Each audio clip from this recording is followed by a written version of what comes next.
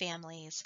We are excited to share with you a read aloud of The Day You Begin by Jacqueline Woodson, illustrated by Rafael Lopez, read with permission from Penguin Young Readers, a Nancy Paulson book.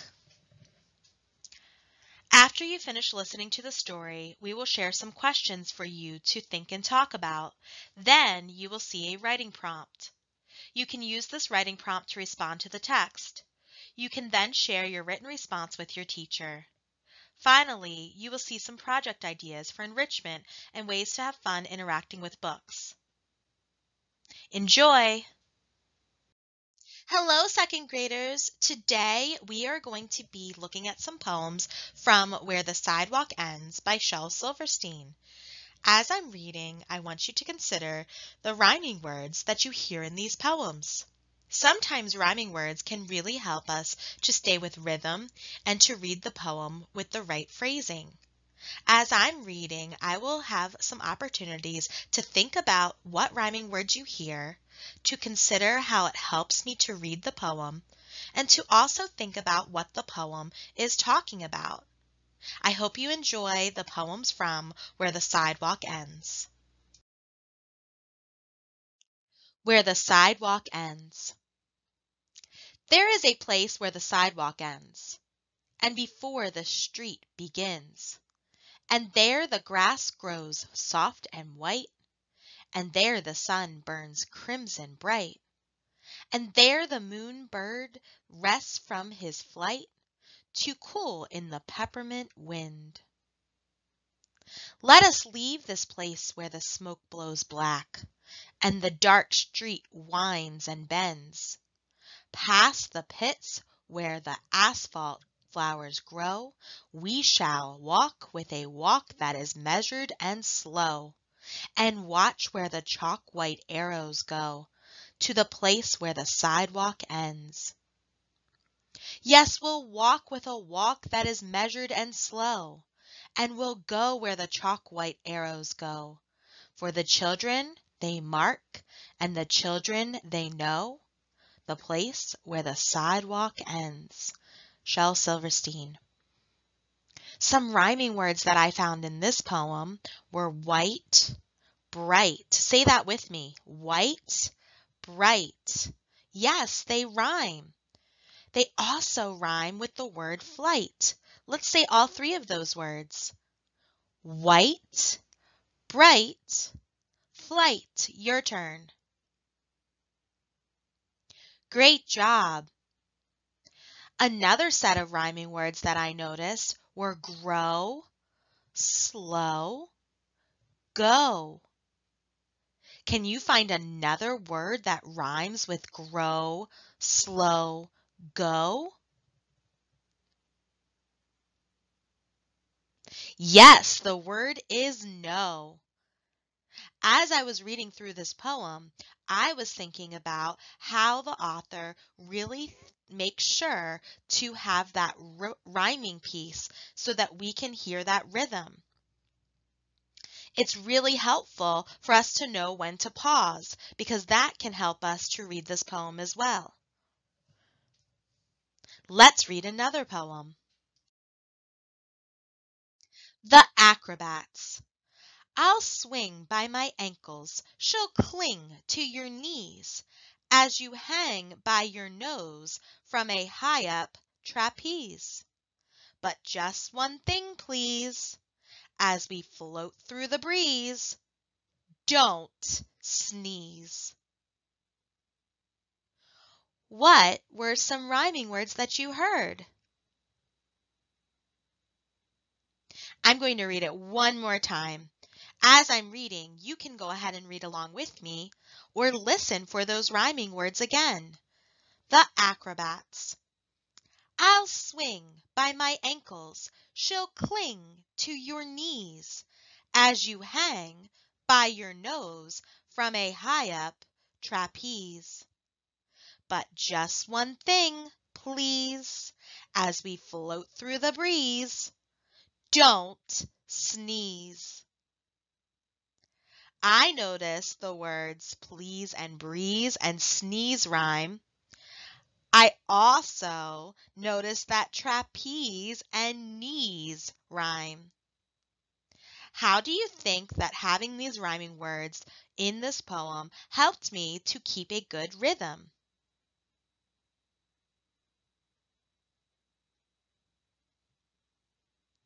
I really liked reading this poem. It's very funny.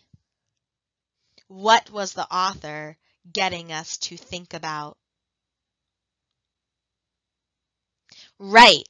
I can't imagine hanging from a trapeze by my nose. Thankfully, this picture really shows me exactly what he was thinking. Hug-o-war. I will not play at tug-o-war. I'd rather play at hug-o-war, where everyone hugs instead of tugs, where everyone giggles and rolls on the rug, where everyone kisses and everyone grins, and everyone cuddles and everyone wins. What is the author talking about in this text?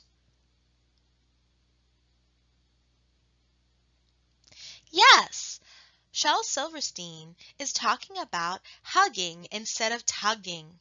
And he talks about some things that happen when you're hugging your friends rather than tugging with them, like giggling and grinning.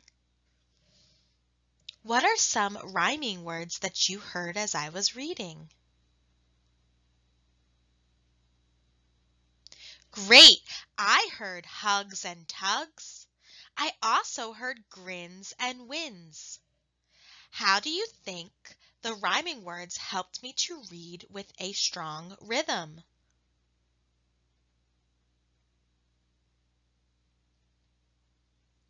Yes, if you notice, I was able to read with a rhythm that paused after each of those rhyming words in order to read the next line. The author also uses that word and quite a bit. The word and repeated over and over helps me to keep my rhythm as well. I hope you enjoyed this poem. As I'm reading this poem, I want you to think about the rhyming words that you hear. The voice. There is a voice inside of you that whispers all day long. I feel that this is right for me. I know that this is wrong. No teacher, preacher, parent, friend, or wise man can decide what's right for you. Just listen to the voice that speaks inside. What rhyming words did you hear?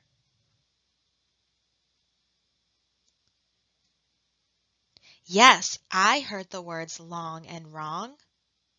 I also heard the words you and two. What do you think the author was hoping that we would learn from this poem?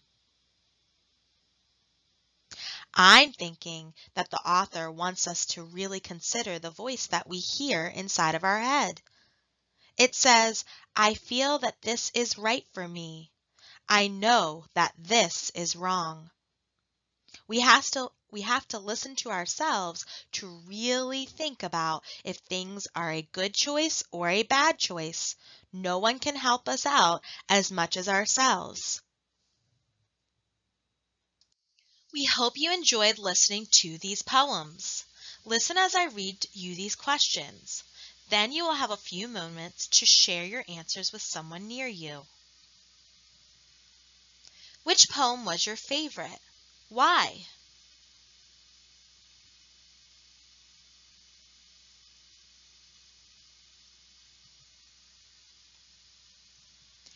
How do rhyming words help the reader with rhythm?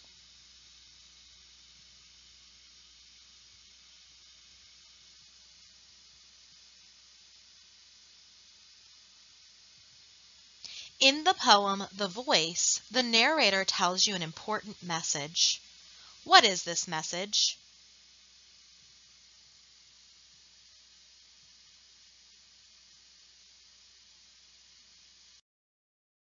Now it's time to write. Grab a piece of paper and a pencil and jot down this idea for writing about the story. You can be a poet too. Shel Silverstein wrote many poems about things that happen in life. Now it is your turn. First, think about a topic you want to write about. Second, brainstorm some rhyming words that can help you write your poem. Third, try writing a simple poem with 4 lines. Use rhyming words at the end of lines 2 and 4. Here is an example for you. Poems can be extra special. Writing one can be so much fun. Poems can be funny, even sad. Won't you try writing one?